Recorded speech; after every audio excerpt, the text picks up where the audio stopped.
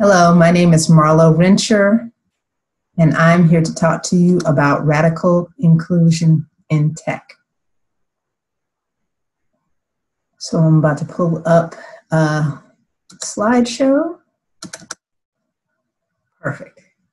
So radical inclusion in tech is a really interesting subject to me. But let me tell you first a little bit more about why I'm specifically interested in radical inclusion in tech. I've been studying something around in technology, inclusion, and entrepreneurship for a very, very long time. I got my undergraduate degree from Michigan State University in marketing. I got my MBA from the University of Michigan, and my PhD in business and cultural anthropology from Wayne State University. So my focus at Wayne State University was really around the sociocultural aspects or the human side of entrepreneurship. And since that time, I've really looked at it in three different ways. I've been an entrepreneur, I've studied entrepreneurship, and I've also supported entrepreneurs by coaching them through a number of different organizations that I've been involved with. I've also spoken at South by Southwest, at Princeton University, and at TEDx in Detroit. Currently, I'm the director of technology-based programs at an organization called Techtown in Detroit. It's an economic development organization dedicated to helping to revitalize the city of Detroit through entrepreneurial programming. I'm also the founder of a business called Tech Founders Academy, and it's focused on helping Black and brown women reinvent themselves as tech founders. And last but not least, I'm a partner in Commune Ventures, which is an inclusive angel network. But that's not the half of it. Actually, I'd like to start really the conversation with why. Why is it that I'm so passionate about radical inclusion in tech? And that starts out with my background. I was born in the city of Detroit in the 1980s. And one of the things that was very striking to me growing up was that there's a lot of devastation in our neighborhoods. The commercial strips looked like they had businesses in them at one time, but really were dilapidated. And I just wondered where all those businesses had gone. It seemed like something that was missing. I had cousins and family in other cities, and inside the neighborhoods, they had these businesses, but we did not. So entrepreneurship was something that was really interesting to me when I first, since the time that I was a little kid. Also, I was really interested in technology. At that time, I had a love for computers, and so my parents got me a Commodore 64. I had the old Pong system, Atari 2600, all those things, and I was really enamored with technology and what it could do in the world. Unfortunately, many of the people that were the heroes of that time didn't look like me.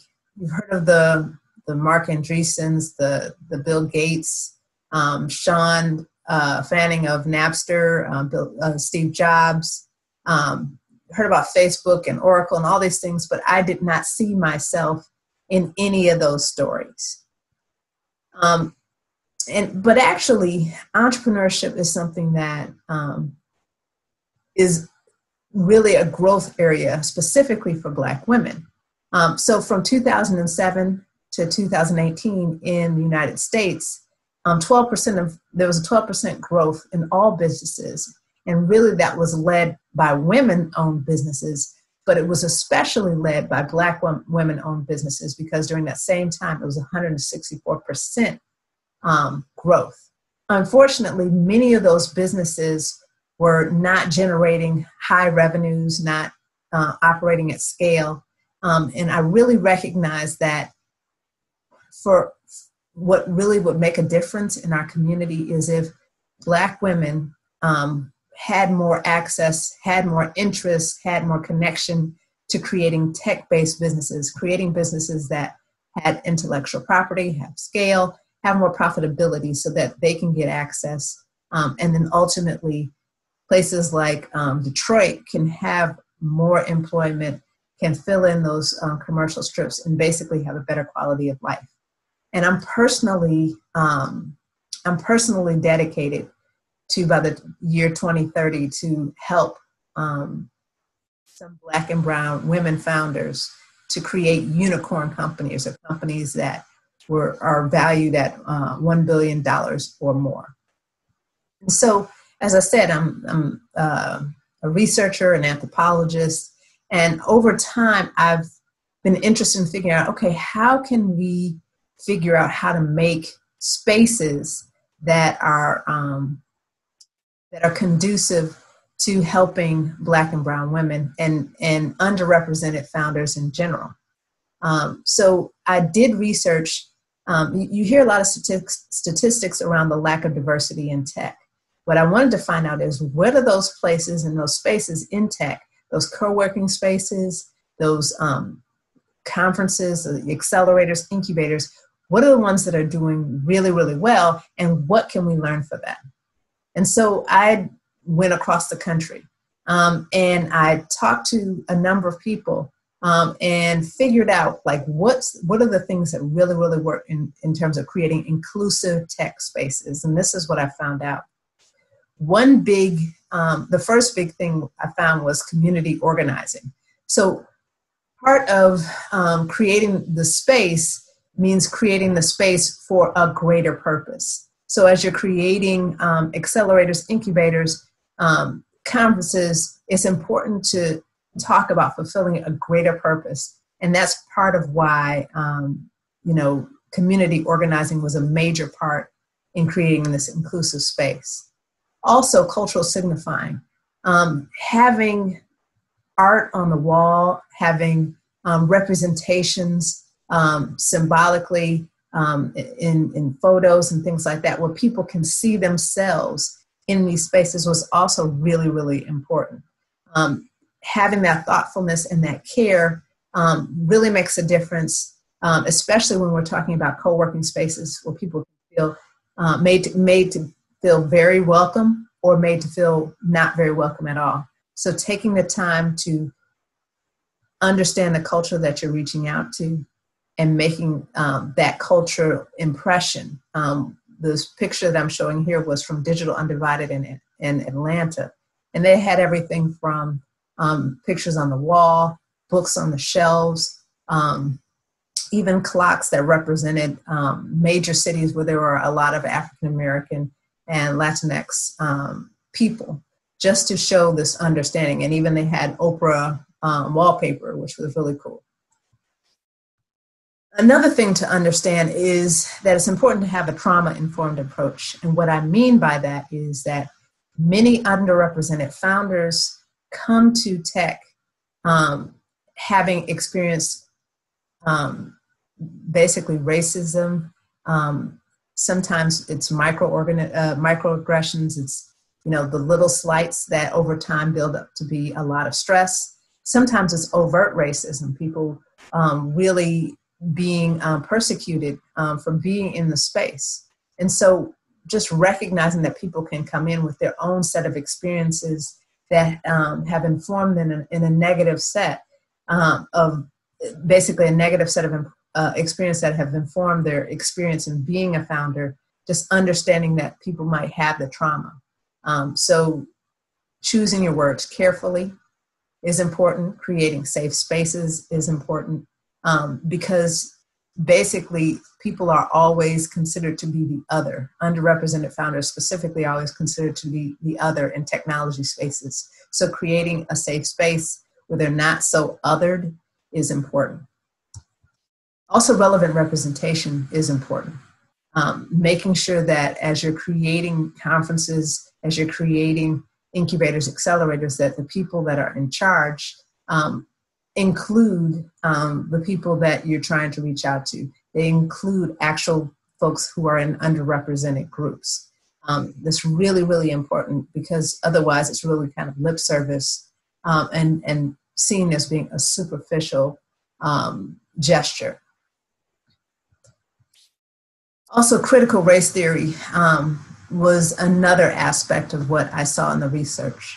Just recognizing that people's relationship to racism might be different from your own. One example of that is that there's a theorist named Derek Bell. He was most known for giving up his place at Harvard University because the school refused to allow any Black women to get to tenure status.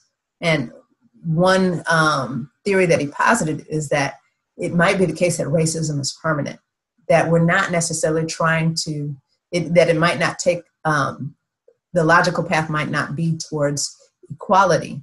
The logical path might be towards creating alternative spaces and places, just understanding that all the momentum of racism, all the weight of it is more effort than some folks will be interested in bearing.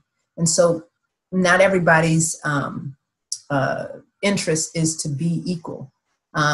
Some people are and some people aren't, just recognizing that people have different perspectives about that, and making sure that that's understood in the way that you create programming, and in the way that you staff your programming and figure out what the goals are. So those are some of the things that I found in the research. But going a step further, it's not really about this theory.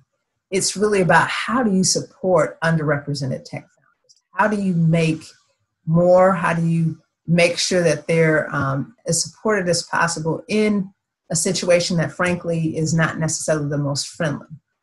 And so the best way to do it is to create these inclusive tech spaces.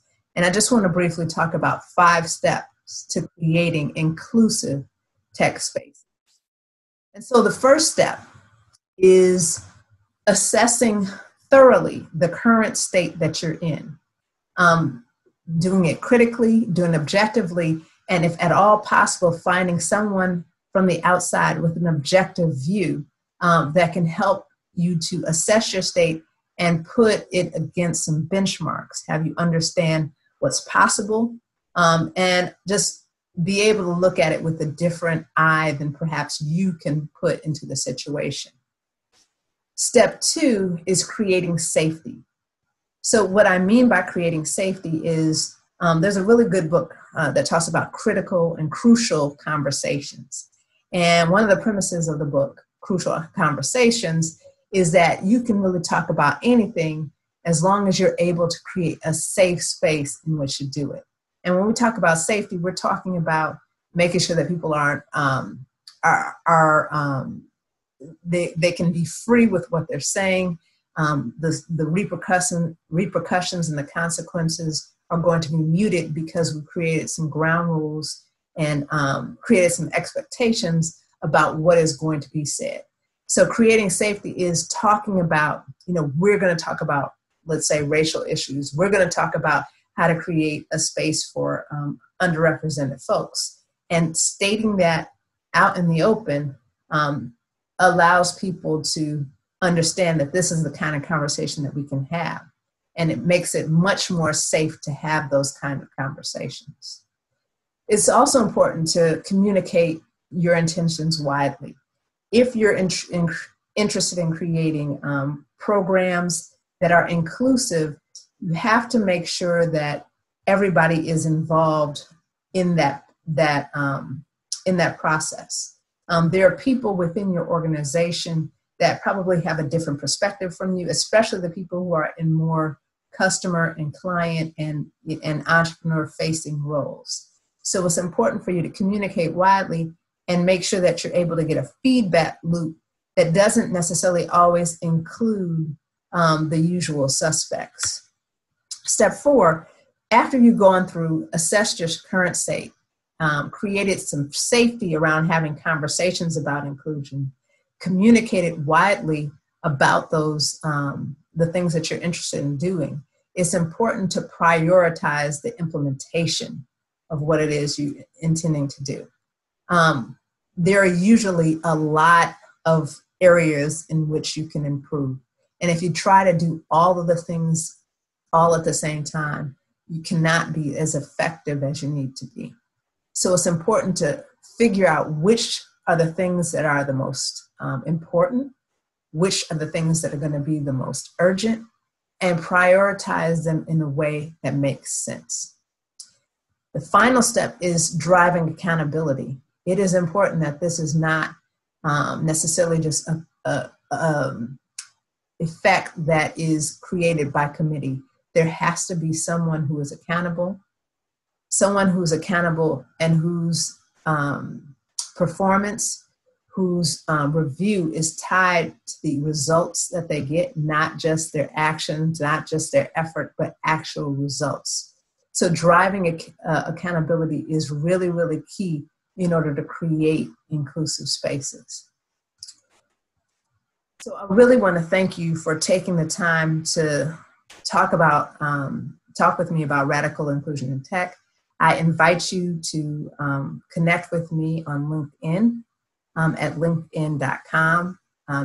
Marlo Rencher is the username. I also invite you to check out Tech Founders Academy.